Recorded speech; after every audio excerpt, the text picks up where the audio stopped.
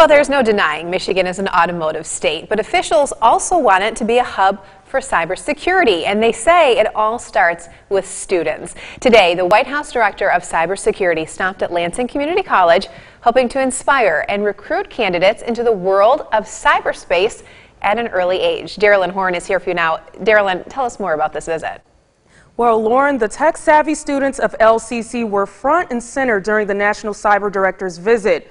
Right now, there are hundreds of thousands of jobs in the cybersecurity industry, which is why we spoke with potential cyber warriors like the ones he sat across from today. They seem more interested in me than I thought they would. Students got to voice their perspective and be inspired, a once-in-a-lifetime opportunity to sit across from one of the most powerful people in their field that they love, the National Director of Cybersecurity.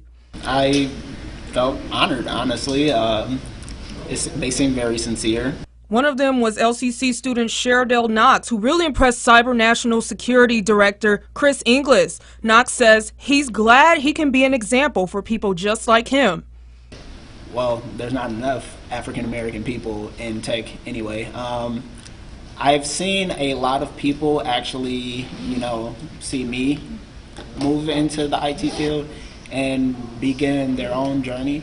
More than 600,000 jobs in the cybersecurity field need to be filled, according to Representative Alyssa Slotkin. Especially with the uptick in hacks, she learned from students how jobs for coders, IT analysis, all the way down to engineers can be filled. The first level jobs are saying you need 3 years experience, 5 years experience. Well, how do they get that experience if they can't get in the job?